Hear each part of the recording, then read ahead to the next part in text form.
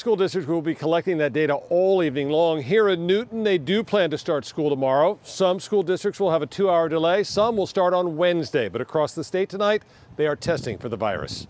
How are you? Doing all right. So here's the kit. From Groveland to Cambridge, every public school district in the state was getting its rapid test out to faculty and staff before school starts on Monday. We've seen this for the last 2 years, ever since COVID came into play, that you have to be ready to adapt and pivot regardless of depending on what data comes in. If staff test positive, we're going to make sure that they're not in the building, and we have plenty of coverage. Tomorrow will be a perfect storm. But not everyone is on board with this weekend's testing, including the Mass Teachers Association that has been critical of the state's plan, saying testing should have been better organized. It says 2, but there's really 1 in there. We did find some districts that had to split up test kits to make sure all teachers and staff were rapid tested before Monday.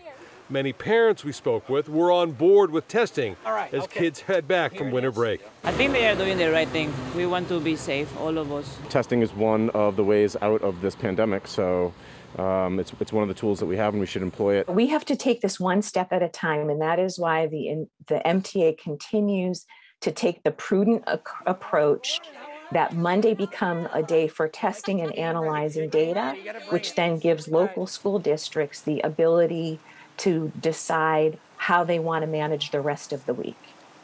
Late today, the MTA is reporting that the state may have unknowingly been giving out defective masks, but tonight it is all about districts as they get set to return students back after winter break.